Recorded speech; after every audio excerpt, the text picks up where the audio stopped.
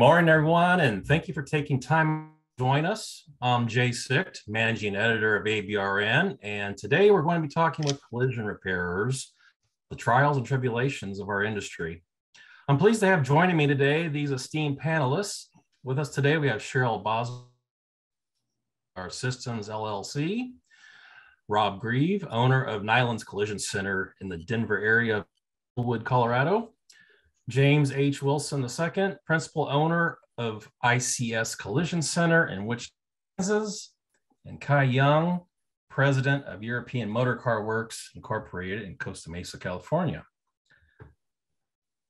I just got a message here that I got a little unstable internet connection. I apologize for that. I'm on a wired connection when it's testing at 20.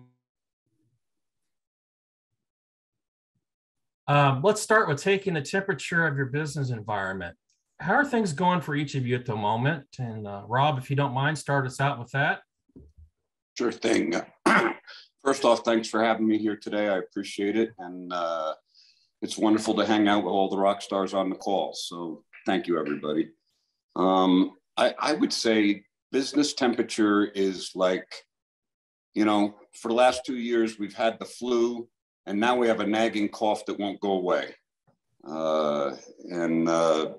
Overall, I'm optimistic about what's going on. Business is improving, but challenges abound, and they keep moving and changing, and you never know what you're going to get presented with next, to tell you the truth.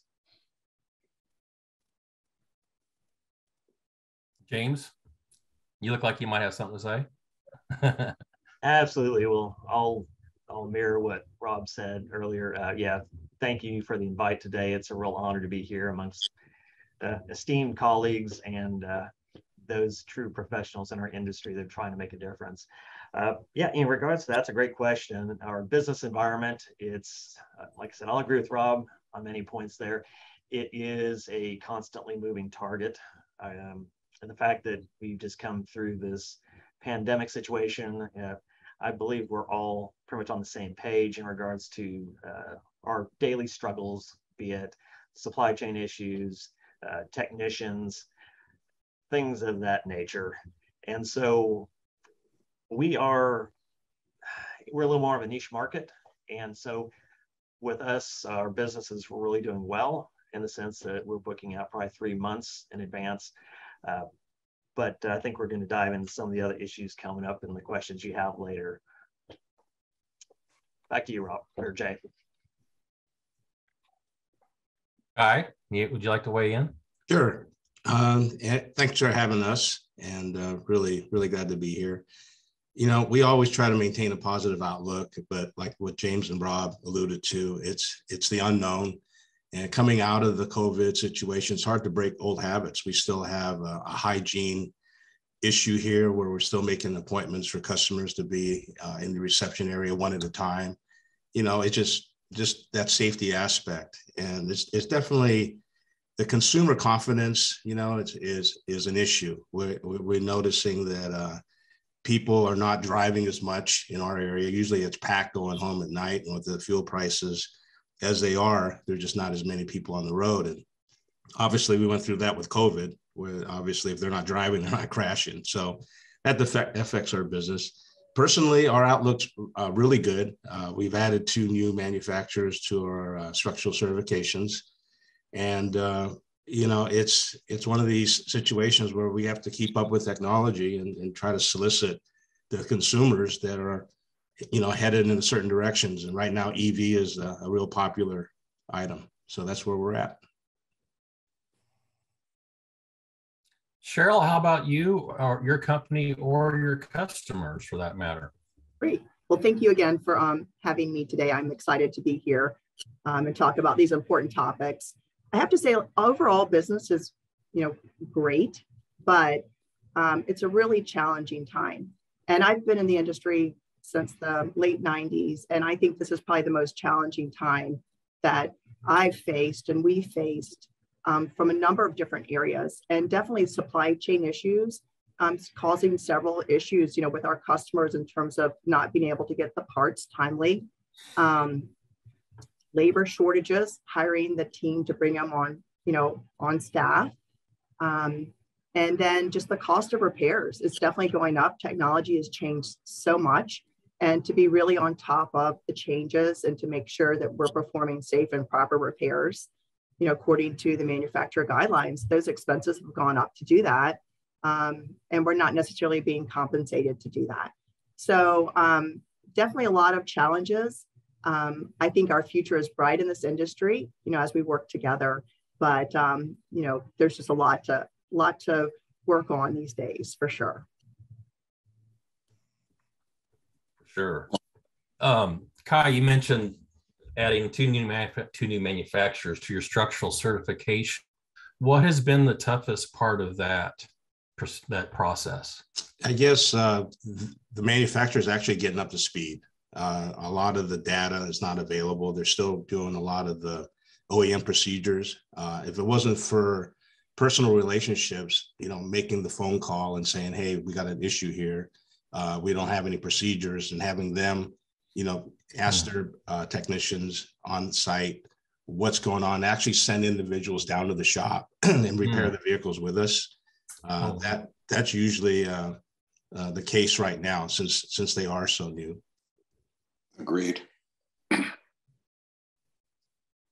Cheryl, you mentioned the supply chain shortages. What have your customers found to be successful strategy for attacking those, handling those?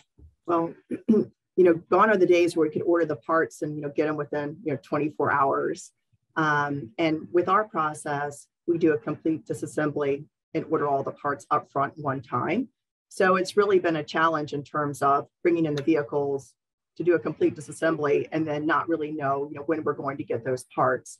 So we've really tried to step in front of it and understand what the timing is for several of the parts. And we have one car where the parts took almost a year for them to arrive from the manufacturer.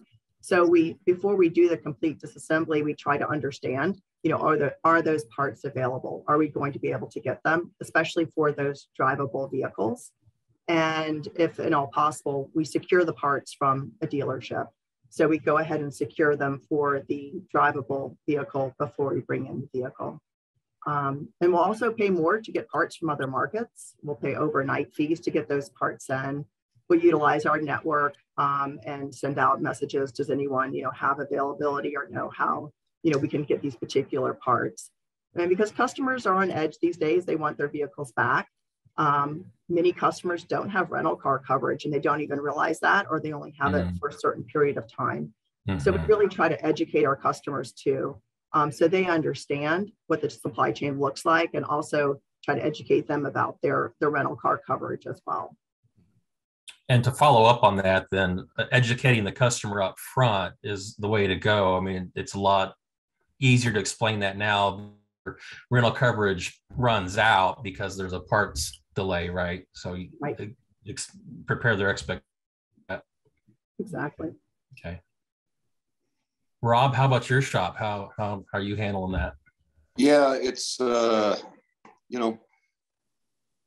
we try to specialize in a few different brands. Like Lexus is our #1 vehicle, followed by Toyota. So we know what's available and what's not available. It makes it a little bit easier.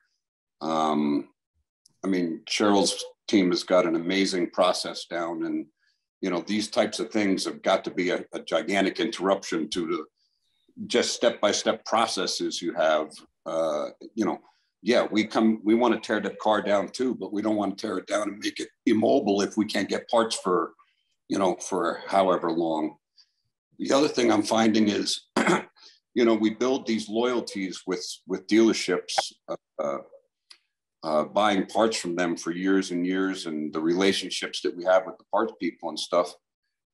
But some dealers don't want to talk to other dealers, and if they don't have it, then it's on back order. But if you pick up the phone and call another dealer, they may have the part that you need to get the thing out the door. So now it's about doing a lot of research and not just accepting the first answer anymore. Rob, is that requiring just the old-fashioned phone call, or are there any websites or that you use to research for parts availability? You know, Mike Anderson put out an article not too long ago, maybe a couple months ago, that had some different places. I haven't found any luck with those myself for what I'm looking for. I'm an old-fashioned guy, you know, pick up the phone and let's talk to somebody, because building relationships is incredibly important for me. Sure. James, how about you? Absolutely. Well, to build on what Cheryl and Rob have already started, I want to touch base back on the rental vehicle side. So yes, what we're seeing in our market is rental cars are simply not available. Mm-hmm. That adds, I see you guys shaking your head, that adds the next level of frustration for clients. And so even if it's a non-drive vehicle, we're still working with those rental relationships, trying to see how soon we can get them into a car. A lot of times it's 2 or 3 weeks if we're lucky. So that's one of the dynamics impacting what we're dealing with. And then, coming back to what Rob was saying about, it ties into severity. If you get a hard hit vehicle and you want to do 100% blueprint and break it down beyond the damage, and you don't want to turn it into a non-driver. Something that we're seeing in our market as well, perhaps you guys have seen this, we were working on a late model all aluminum F-150, and we needed to replace the upper rails, both left and right side. We were able to acquire every piece of metal for the vehicle except for the self-piercing rivets. And then on top of that, they weren't available. On top of that, there was a recall. On top of that, Ford could not provide us with any secondary repair procedures. Like Cheryl was saying, we're focused on safe and proper repairs. And as humble service providers, we always rely on the engineers who design that vehicle. And so when we call our Ford dealership and they don't have answers, and then Ford is not able to provide us documentation, we had a perfectly good truck that we were ready to repair, but since we could not get the rivets and we could not get information from the Ford engineers, insurance made the decision to total it out. So we do our best to minimize those situations, but like we all said, it's a new world that we're in. And then lastly, I wanted to touch on the supply or the dealers. Like Rob says, I'm relational as well. So it's always easier to pick up the phone, reach out to your dealerships and see if they would acquire that part from another dealer. I think Cheryl said as well, we're paying, we're shortening our margins because we have to pay a higher price to acquire the part. And then beyond that, the overnight shipping and things of that nature. And so coming back to myself, lastly, I think you had asked the question about what types of networks or things that we're using. I'm part of an organization. It's, I think it's safe to say it in here, it's BNI, Business Networking International. And so we have roughly 285,000 global members. And so the beauty is if I have an issue on obtaining parts or I need something manufactured, I literally have contacts around the world, everywhere from Hong Kong to Malaysia to India to Argentina. So that's what I use, is my global network. And it's like, hey, you're in the country, who do you know? And sometimes almost reverse engineering that has allowed me to build those relationships that Rob had discussed earlier and create an alternative supply chain that we normally wouldn't have. So in other words, just call you to get the parts. Good idea. You're always welcome to text me, my friend. There you go. Thanks, brother. Kai, do you have any additional perspective on that? Oh, yeah. We dealt with an OE that invented the term, supply shortages. Many years ago, we opened a facility just to handle that product brand.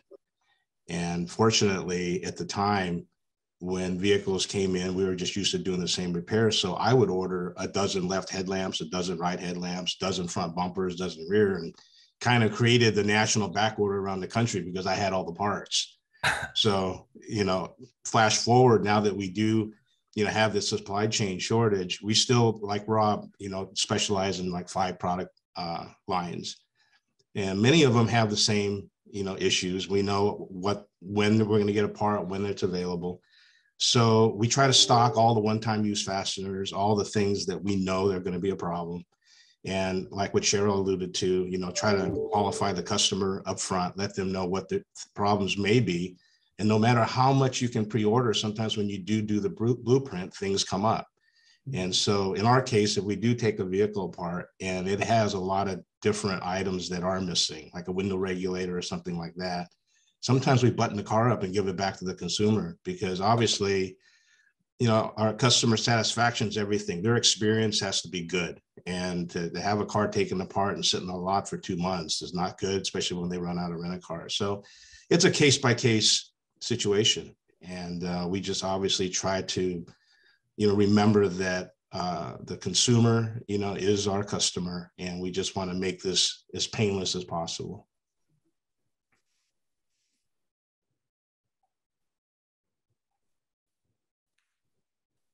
Thank you everyone for that. Shifting gears just a little bit, Kai, what are some of the latest technologies in your business? I know that you've plunged headlong into EV repairs as an example. So, well, I think one of the main things is shop infrastructure.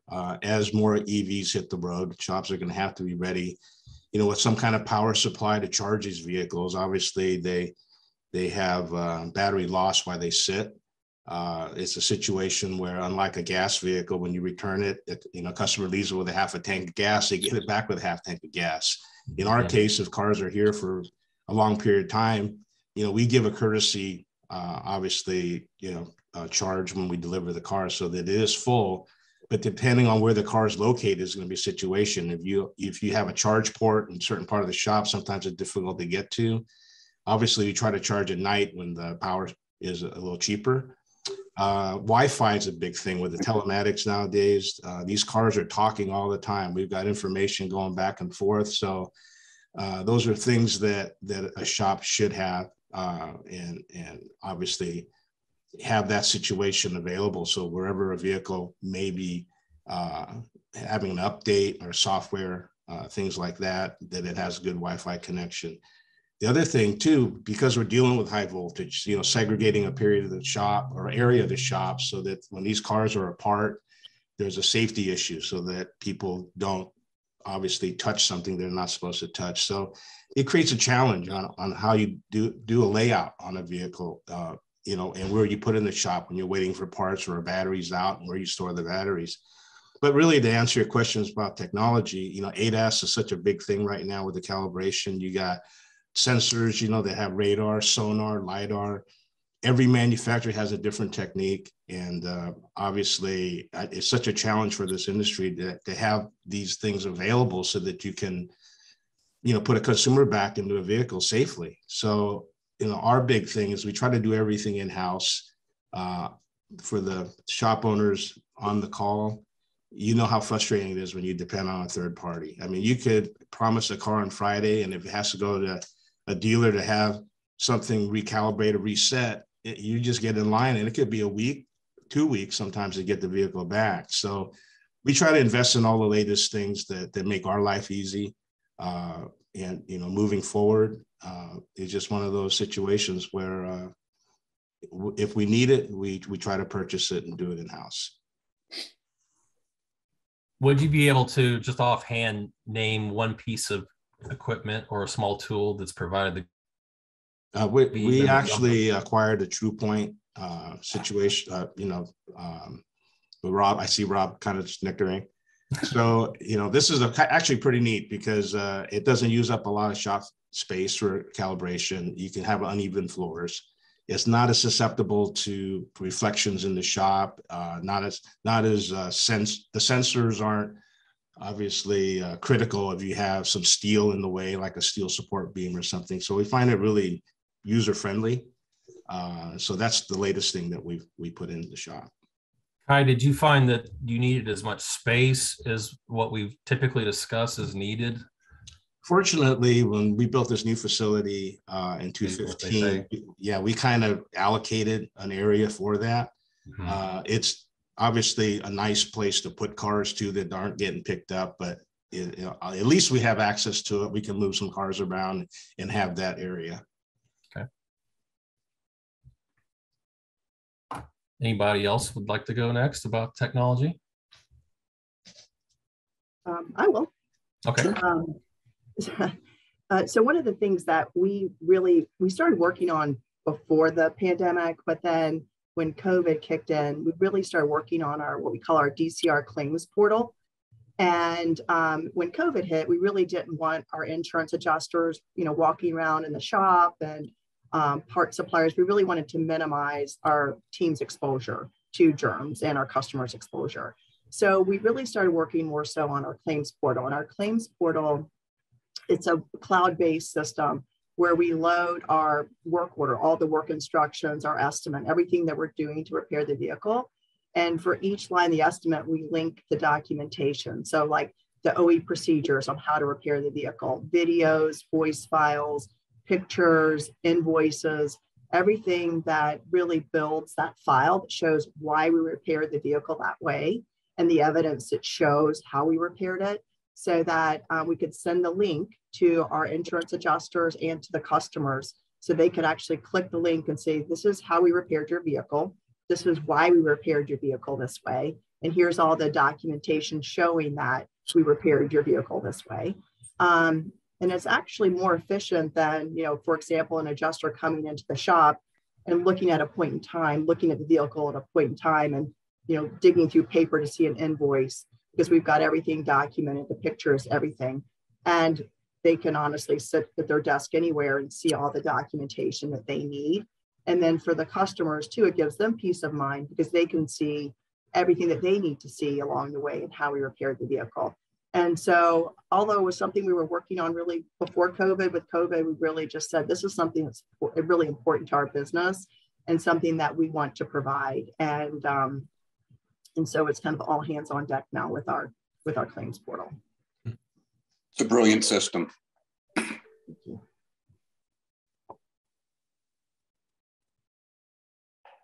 James, would you go ahead? I want to tie back in with what Kai was mentioning earlier about EV and making sure you have that infrastructure, if that's the direction that you are choosing to take your business. We're actively moving that direction where we're at. And so I've been reaching out to our electric provider in the market, because in some parts of the state, and each state's different, there are different programs that are available to help offset your installation cost for exterior charging stations. Mm-hmm. And there's a whole process of going through that. But like I said, depending on the state, if that is something that business owners are looking into, they should definitely consider that, reaching out to those electric providers and say, hey, if we're going to have a mutually beneficial relationship here, so to speak, how can you help me offset the cost of by installing 2 or 3 charging stations? And the added value for that, my perception is that would attract more EV owners to our facility, because the others in our area do not provide just a charging station. And so even if you don't work on their vehicle immediately, 6, 9, 12 months later, when that opportunity comes up, you'll be top of mind because they bring their vehicle to your place to charge it, whatever, once a week, things of that nature. And then, I completely gapped out the Wi-Fi side of that, Kai. Making sure that you have that extended, which we've done in our shop, so we cover a larger area for the vehicles that do require those updates and that constant connectivity. Thanks for sharing that with us, Kai. That was a great reminder. But those are just a couple of things that we've done in our facility. And I kind of followed suit with what Kai's doing. I'm naturally always late to the party, but we got a building next to us and are renovating that to do exactly what Kai did. My vision is it's the pre-place where a car goes for its pre-scans and the a pre-alignment check and maybe a pre-measurement with the point X or something like that. And then maybe inspections and so on and so forth. But the true point, you know, that's not something I would have run out and bought, but because we're part of the manufacturer program, needed it. It's a great piece of equipment, and we're learning to do all sorts of new things that, you know, that we would normally send to the dealer.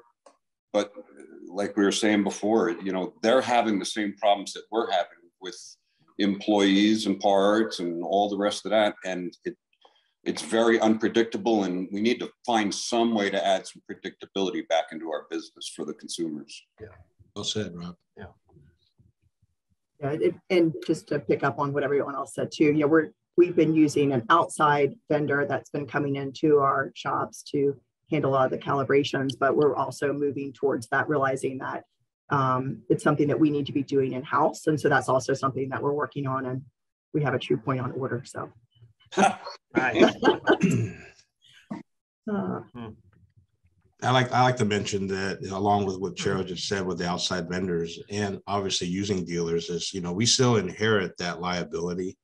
So that's always a risk factor that we have to consider, whether or not that happens. We've sent things to the dealer and have them come back where it wasn't done right, where some of the things were done and not all the things were done. So those are situations that are frustrating. So like to my statement before, if we can handle it in-house, we definitely try to do that. Amen, Kai. Yeah. Great point. Kai, I just wanted to follow up with you on that. Yes, the dealers, when we're subletting, it's a bit concerning to, I think, most of us, when we know what calibrations and things are required and necessary, whereas the dealership doesn't. I don't know if you guys have experienced that in your market, but we'll send the car to them, say, hey, here's what we need to do. Here's what needs to be calibrated. And the service manager, advisor will call up, oh, no, you don't need to do that. Yet we have the documentation for their vehicle that says otherwise. So that's, yes. I think there's a lagging in the education side of, I think maybe we just all in our industry have a heightened sense of awareness as opposed to perhaps what's going on at the dealership. Maybe it's a little more of a trickle down effect over there. Yeah, that's a good point, James, because some of the certification programs that we're on, you know, we have 2 alignment machines in house just to be able to handle the volume, and they have to be recalibrated every year with our certifications. You know, even our lifts have to be calibrated along with torque wrenches and things like that. So, you know, I don't know how the dealerships do it, but our fear is when we used to send alignments out, you know, when was the last time that alignment machine was calibrated? And so, you know, it starts with square one. If it's not straight to begin with, everything else, you know, falls in line. So that's a great point, James. By the way, your measuring systems for the frame machine require the same, you know, yearly calibrations and certificates as well. Even torque wrenches, for heaven's sakes, you have to be calibrated. So there's a lot to keep your finger on the pulse. And to piggyback on what everybody else was saying, it just seems as though our responsibility keeps getting bigger and bigger and bigger. Because while we're trying to teach our people what to look out for and what the vehicle actually needs and the different systems that are going to need to be addressed, now if we send it to the dealer, we have to teach them how to do it. Yeah, and make sure you get it back proper, because that's our responsibility to the guest. Right. Very true. I've got a couple of questions here from the audience. We were talking about leaving those to the end, but since this one is on, does paint application with ADAS technology present any calibration or functionality challenges? I guess I would start by always just check the OEM repair procedures to see where a repair or refinish is allowed, because some of them allow you to do a repair certain distance sensor, the blind spot monitor, and some you just the total replacement, right?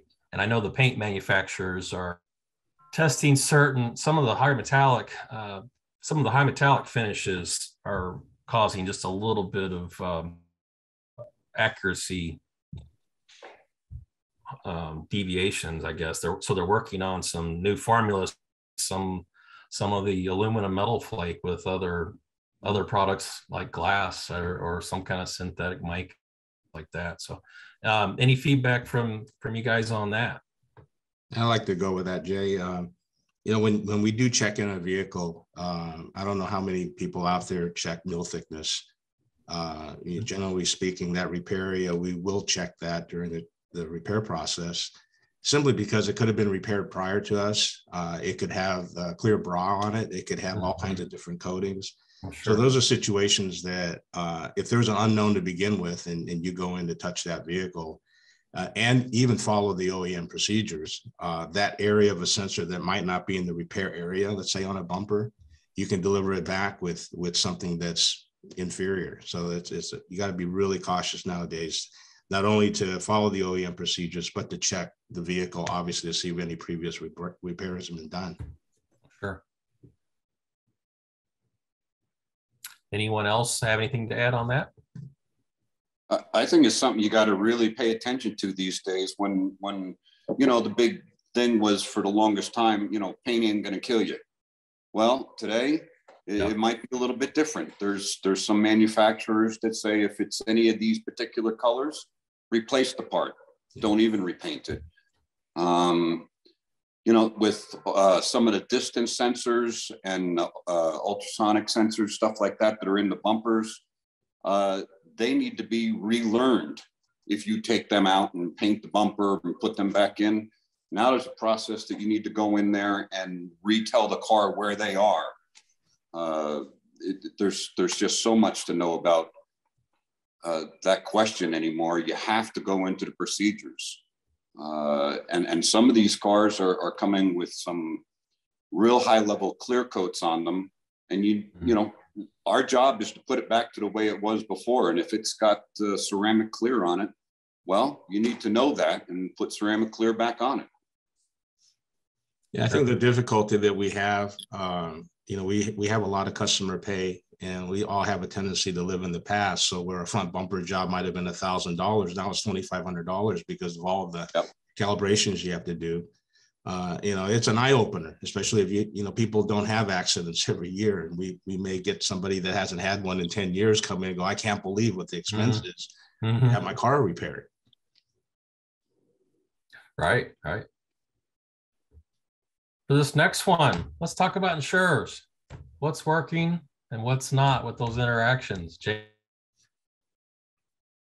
That's an outstanding question, Jay, that I would love to elaborate on. However, I'll try to keep it to a minimum for you. I'd like to preface this first by stating that I view my job as an educator.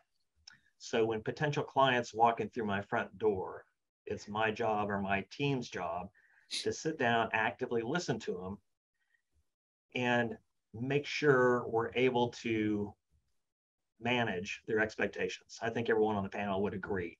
That is the key to everything that we do now, is managing our clients' expectations, or potential clients, I should say, because whether they choose to use us or not, and I'm a realist and I understand, I acknowledge that the majority of the people that walk in through my front door are not my client. But if I can help them navigate that path so they leave here able to make an informed decision, then I've done my job. Because I believe everyone on this call is focused on a safe and proper repair. And so that being said, I make sure I acknowledge that. I remind them that we have not only a legal, but a moral obligation to ensure that they arrive home safely, because our vehicle repairs were performed properly, reasonably, and ethically. So as we move on to insurers, generally speaking,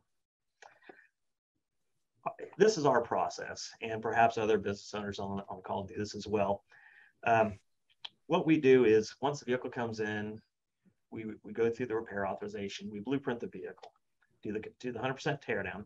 We first send our damage repair assessment to our client with the image report, and we review all of that with them first.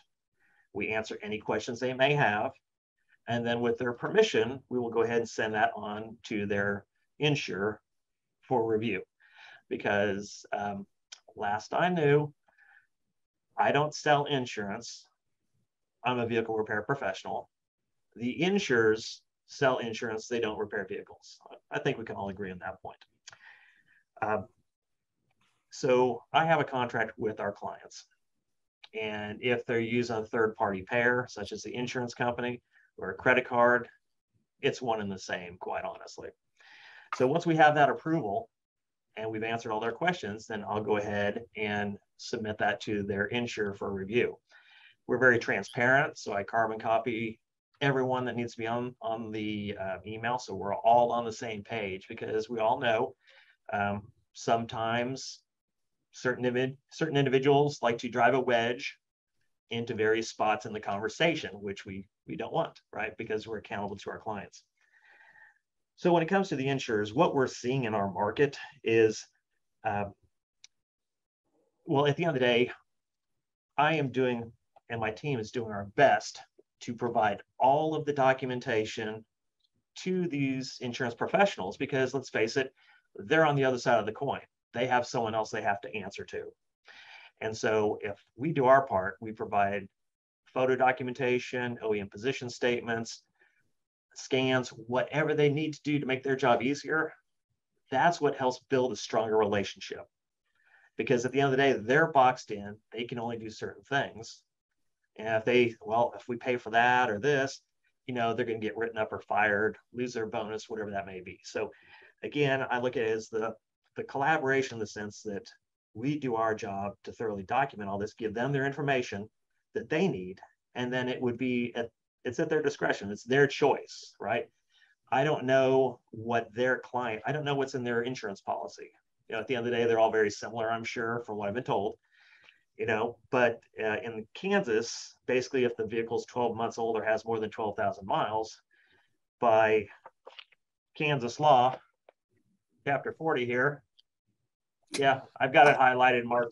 That being said, there's really nothing in there to protect the consumer. And so what they do is they'll take our damage repair assessment, cut it up, and they're paying anywhere from roughly 78 to 83 cents on the dollar. I think we all know that they're not keeping up with labor rates, material rates, the list goes on. Yep. So I believe our relationships are good, or I should say as best as they can be. Because at the end of the day, we're the humble service providers. We're following the OE guidelines on how to provide a safe and proper repair for our consumers. And if I've done my job, if my team has done their job properly on the front side, the consumer is right there with us. And like we've explained to them, it's like, I can be the squeaky wheel all day long, but it doesn't matter. I can file a complaint with the Kansas Insurance Commissioner, which we've done. It doesn't go anywhere. The consumer has to be the one that knows their rights, fights for their rights, and knows just as much, if not more, than the insurance professionals. And so, again, that's our focus, is really managing those expectations on the front side. And if they want us to help navigate that conversation, I will go all the way with them. I will go to court with them if it comes to that point. And I have done that with an insurer 2 months ago. I'll show real quick, but yes, I have it framed, hanging on my wall in my customer's waiting area, because I need them to understand how serious what we do. Let's face it, guys, what we do is right up there with brain surgery. And so our team wears scrubs. We have our mission statement on the back of the shirts as well. And it's like, this is the image we're conveying to our clients, as well as the insurance professionals, that we take this very seriously. And if you choose to short pay your client, that's fine. Just 2 questions. What are you choosing? What are you choosing not to pay for? And why are you choosing not to pay for it? And then we sit back and let them make that call. So I know that's probably the long-winded version there, guys, but as you can see, I'm very passionate about this. And I know I can see the faces in the room there. You guys are passionate as well, but it's like, all we gotta do is manage our customers' expectations. And then if the insurer chooses to pay 50, 60, 98 cents on the dollar, that's their choice. But we just let them know up front that there will likely be a short pay, and we will not know that until the very end of the conversation. So Jay, thank you for that opportunity. Let me give that back. Let me give the floor to someone else. I see Rob's shaking his head, so maybe Rob wants to keep it rolling here. Oh, it's all the same. We all set it up at the beginning with the guest, and especially today, I think it's worse than it's ever been before with the pushback and the downward pressure from insurers, coupled with their increasing lack of knowledge of how to, keep in mind, our job is to repair the vehicle. Their job is to fund the repair. Let's not confuse our roles. And, we're basically having to tell everybody there is going to be out of pocket unless you have this company, or this company. Those cars are going to go to the front of the line because I know they're going to get paid in full and on time, and they go right through the system. If you have any of these other ones, it's not going to be a lot of fun for anybody.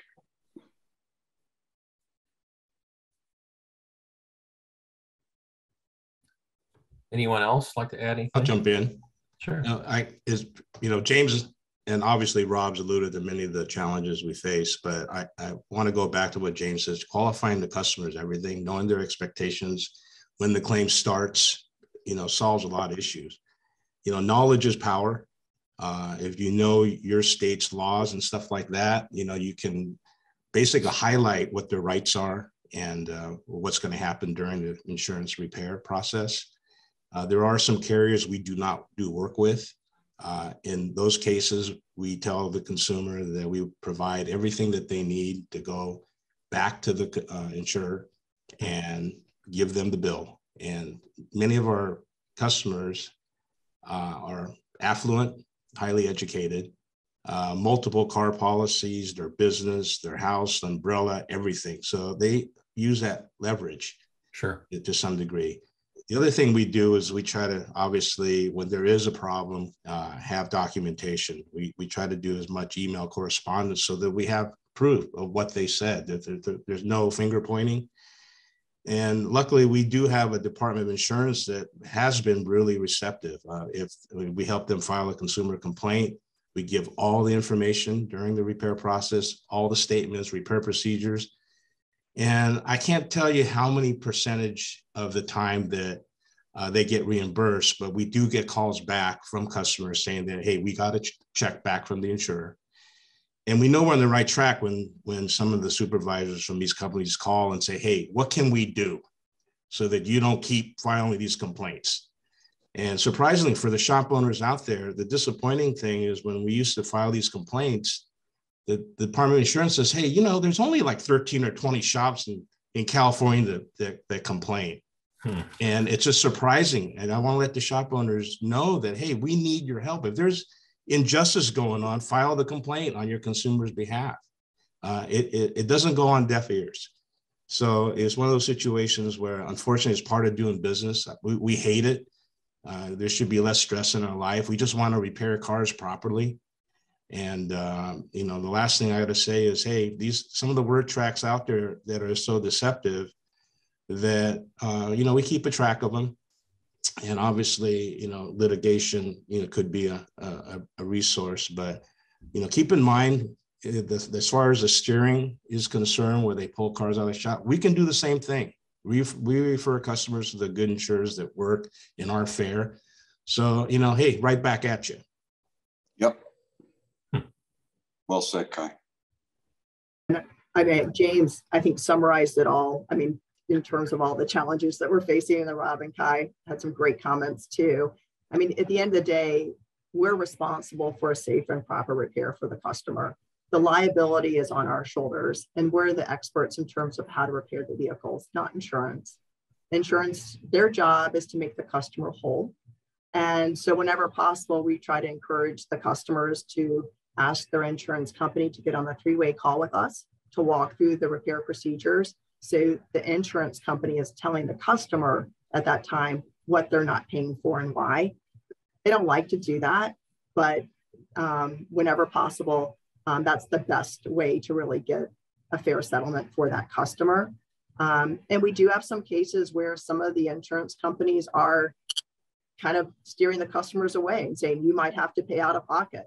You know, if you take your car to this shop, and we try to educate our customers that, you know, not all shops are created equal, and we invest in our certifications and we invest in equipment, and we want to make sure that we're repairing your vehicle the right way, where it's not about the dollar, it's about making sure your vehicle is whole again.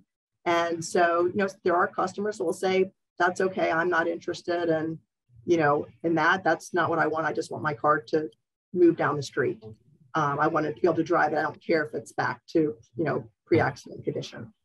But a lot of customers, once you educate them, they do. They say, okay, I know I'm in the right place and you're going to take care of me.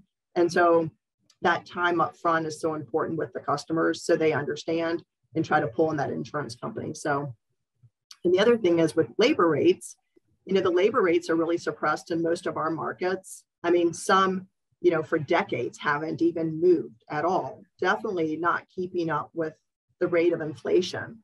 Meanwhile, we need to make sure that we're paying our teams fairly for the jobs that they're doing, and we need to make sure we're investing in their education. So, so it's really not fair, honestly, because when you look at skill sets for these technicians to repair the vehicles, I mean, we're asking a lot of them. And so they should be paid fairly, and therefore we should be compensated correctly from insurance so we can pay our team fairly. So it's a challenge that we're all dealing with today, I know. You're spot on there, Cheryl. Yeah, I'm glad you brought that up. Speaking about word tracks specifically, I do want to do a shout out to Barrett Smith. Some of you guys are maybe familiar with him with Auto Damage Experts in Florida. He has helped us tremendously. In fact, there's so much information out there with him.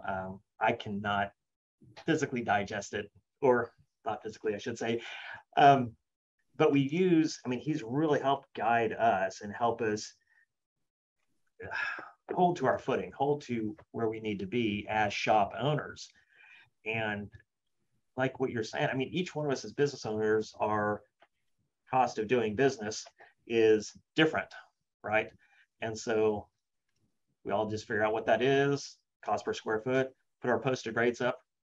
That's what we charge, right? And so, yeah, Barrett's helped us tremendously with that word tracking. And then one other thing that we use in the conversation piece with our clients and adjusters is National Auto Body Research and Labor Rate Hero. I don't know if anyone's using that. Those guys, we met them, I think 4 years ago at an ACOT Regional Performance Group meeting. And it really opened my eyes to being able for us all to share information on claims that's been scrubbed. But the information's out there that shows, you know, we can select by city, state, area. It shows, yes, they do pay for these things that are required and necessary for safe and proper repair. So that's just something else, building on what Cheryl was saying, that's just another tool in our toolbox that has helped us as shop owners communicate with these insurers that, hey, you do pay for these things. And okay, so it happened in Denver, it happened near Rob, where you paid for it. Well, unless you consider my client a second-class citizen because the accident happened here in Kansas as opposed to Colorado, well, you've got 3 things to do. Very simple. Verify the damages, confirm the damages go to this claim, settle the claim by indemnifying the client. So yes, thank you for bringing that up, Cheryl. I kind of forgot about some of that. And you bring up a good point, James. You know, you said Barrett, we all need to have outside resources that we can lean on. You know, and you know, it's a toolbox of a lot of different tools. We use people for appraisal clauses for our guests. We use people for diminished value claims for our guests. We have to have that support system because we can't take all this on ourselves. But we can direct them to the people that will help them mitigate their damages beyond what the insurer is ready to pay for if they're not ready to pay in full. And you have to have those extra tools to provide the guest. 100%, Rob. Yeah. We need all the support and all the tools in the toolbox we can garnish to help educate and inform our clients, as well as help the insurers, do their job to the best of their ability as well. Right. All great points. I want to make sure we have enough time to talk about our next topic, and that's a challenge for our industry. How are you recruiting and retaining technicians? And Rob, can we start with you on that? Sure. First off, we call it a technician shortage. It's a people shortage. It's every position in the shop. I don't care if we're talking about a receptionist, a manager, an estimator, and the people working on the cars. And everything that we're working on the cars today are so specialized. We're no different than everybody else on the call. We go through these struggles of people leaving, people that we've invested in dearly, not only financially, but, every other way. And, for us, they're not leaving to go work at other shops. They're leaving the industry or leaving, Colorado and moving to another state. So it's a constant challenge. And, again, I don't care who you are on the call, you're going to be experiencing it if you're not right now. For me, what works is, we kind of have, it's about the personality of the shop, if you will. And everybody on this call, all your shops, you have a personality. You're known locally. What are you known for, though? And you got to really work on those strengths and make it known. And if you can, be on social media, whether it's LinkedIn or Facebook or groups or whatever else, if you have a presence that makes people want to reach out to you to work for you, that's a great place to start. Because putting ads in papers and adding, giving, saying, we'll pay you $1 more an hour to come work for us, there's no future in any of that anymore. Those days are, they work for some people, but, we all have cultures that we develop in our businesses. Certain people will fit, certain people won't fit. And, I just think it's really important to pay attention to that and provide a place where somebody wants to come to work to. That's my initial reaction to the question.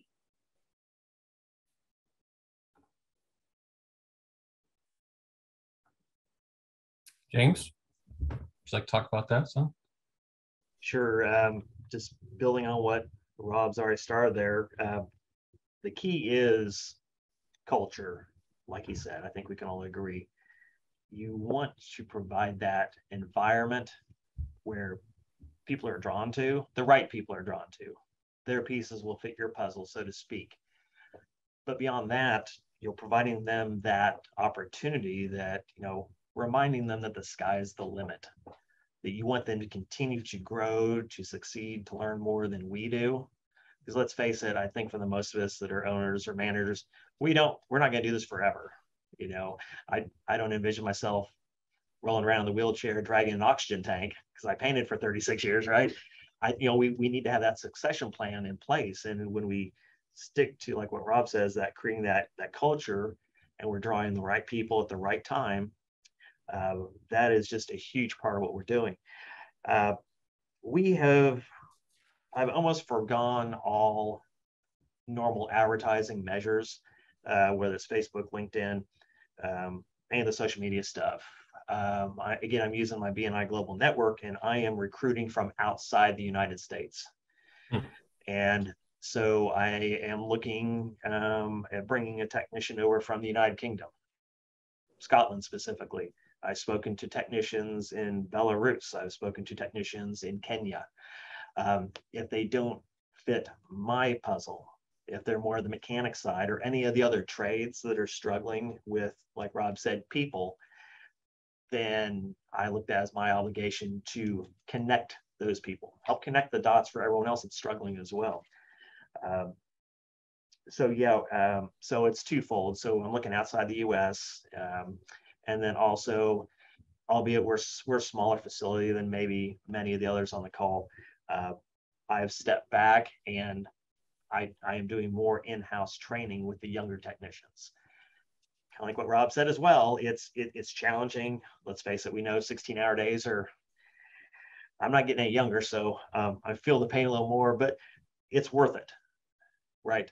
It's like we all talk about the skills gap in the United States. You hear Micro talk about it day in, day out. It's like, well, we have two choices. We can sit around and complain about it, or we can step up and make a difference in our industry. And will we see those changes in our lifetime? I don't know. But unless we start pouring into these young people who really are curious and are inquisitive, and they're like, yeah, I think this may be for me, that's our obligation to them, is to make sure that we can afford them that opportunity. There's a quote, and I forget where I've heard it before, but it's something about, and I think maybe Cheryl talked about it, about investing in people. All right. So it's like, do we train people and they leave, or do we not train people and they stay? Right. Amen. So it's 6 one way the other day, but like Rob said, and I'll get off on this one here, is that yeah, that's what we're seeing here. I have technicians that are retiring. They're in their late 60s. They've earned it. And same thing, people are just completely leaving the industry. And so I think we're all on a similar page here, but yeah, just think outside the box. Any of the business owners or managers on the call, think outside the box. Think bigger than what you have before. So great question. Thank you, Jay. I'd say I am concerned about, getting younger people excited about this industry. And I think as a whole, it's really on all of us to educate kids in middle school and their families, so their families are supporting them in these trades and the skills. I will say I was very encouraged last week. Skills USA was in Atlanta, and I got to participate on the interviews for the collision repair industry. And I think there were approximately 100 different kids that we got to interview. And it was so exciting to see their passion and how excited they are about their skills and the trade. I hear someone's alarm going off for some kind of alarms going off for somebody. But anyway, it was very encouraging to see how excited they were. And then their professors are with them too, and how excited they were. So that gave me like renewed encouragement for, kids coming into our industry. But I think it's so important that as an industry, we support people. So if they come on and join a shop, that they get into the right shop. So Rob, you talked about culture, James too, making sure that we're placing these, new graduates from VOTEC schools or right out of high school, we're placing them in the right environment. They find the right culture where they're being supported and where they're able to grow, and that they can stay in the industry. We don't want to get people in the industry and then they have a bad experience and then we lose them for life. Because this industry, the sky is the limit. So there's so many areas to get involved in. And we need to let them to see that career path can be whatever they want that career path to be. And we do have an app, a people development app, so that our team, everyone on our team, no matter what their skill levels are, can go through and understand and learn a little bit more about each process, and then help them develop to move to that next level. And we really want to develop our team with it. Now, sure, we have people who leave, and that's just, that does happen. But our goal is to really help develop our team within and help and retain them for life within our company or the industry. Kai, anything to add? Of course, great points, everyone. Obviously the job fairs are a key element. There's a lot of new young people coming into maybe not even our industry and never even considered our industry. And to be able to get out in front of them and give them that proposal, hey, did you ever think about using this as a career path, is great. A lot of them, like I said, never even considered it. Personally, I'm sure with all of you, we've got employees wearing more than one hat, just trying to make up for the shortages. You know, one thing that we've done is actually move people from out of different departments and fill areas that we were looking for, and finding that wherever they came from was easier to fill. So that was another situation that kind of helped out. Sometimes we're focused on one item and not looking at the whole picture. That's what we've done. Obviously, we also reach out to family members that work for us. We've got a couple of father and son teams that have worked out good. Mainly some of the dads goes, hey, I want to keep an eye on my kid and give them a trade. My wife and I also sponsor a faith-based recovery homes, and we work with the men's ministry. And there are people out there that suffer addiction that are good people. They just need another chance. So it you know, like James, you know, just thinking out of the box, and you know, doing the community a service and giving these men another opportunity, you know, sometimes help. Have we got a superstar out of it? No, but we've actually, you know, helped change some lives, and has actually helped us. So those are a couple of the things that we've done. Appreciate that, everyone. I know we're right at time, but I wonder if we could just touch on one quick question from the audience. We can't discuss any pricing, any specific pricing, but with inflation at an all-time high, is anyone here seeing pushing for increases on labor and material rates in their areas? James? Yeah. Can you say the question again? Was it, are we seeing shops push for those rates, or insurers? Do you know of any shops that are pushing for these rate increases? Oh, absolutely. Yeah, we're leading the pack in our market. Okay. And that's, yeah. And so again, that's where it's up to each and every business owner to sit down, look at your numbers, because we know how quickly they're changing. We know, like clockwork, our paint manufacturers take an average of a 7% increase year over year. I think last year, we got hit with a 15% increase, if I recall correctly. So you really got to pay attention to the numbers, pay attention to your overhead on all those dynamics, because like Cheryl was talking about, is the cost of labor. We have to pay more to get the technicians. And there's so many dynamics that are key to doing that. So yes, we've analyzed your numbers, and then get onto National Auto Body Research and share your information, because that's how you elevate. That's how we, you know, all boats rise with the tide, something like that. Yep. You know, we've all heard it. Well, you're the only one in your market. You're the only one doing this. Don't be the only one. It has nothing to do with collaboration. Just look at your business and then plug your numbers in. Hey, these are our posted rates. And when everyone begins to do that, you won't be the only one, and everyone will succeed. Yeah, and the tag on to what James was saying, you know, it's obviously we're on a business not to lose money. And so sometimes you just have to say no to those jobs. It's obviously the consumers' vehicles that we're working on, and if we got to pass on the additional charges, that's what we do, and it's all done up front. So we can only do what we can do.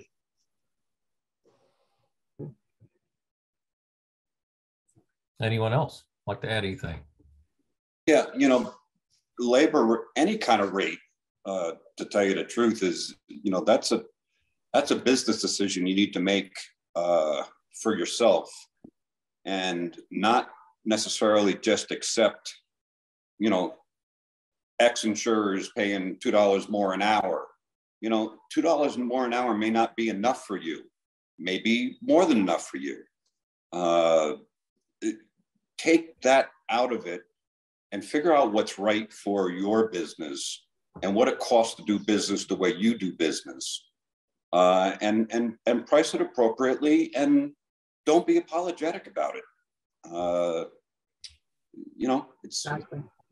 you know, we all spend a lot of money in equipment and incredible training, and I mean, hell, every single thing that we touch is going up. I mean, I got a trash company that picked up, you know, big 30-yard thing. drives it 2 miles down the road. Well, now they're charging a gas surcharge of $200. So, you know, it comes from every angle, and you really need to know what your costs are today. And I promise you, they're changing every day, if not every week. Yeah, and we've taken the effort, like we've updated our door rates and, you know, posted those, making sure they're clear for all of our consumers and for the insurance companies, because our cost, like everyone else on the call, has gone up, and we want to make sure it's clear. And when an insurance company says that's not what the market's charging, well, we're not the market. Right. And not all shops are, you know, performing safe and proper repairs. So it's a battle, but we all have to, like James said, and Rob and Kai, we all have to fight it together.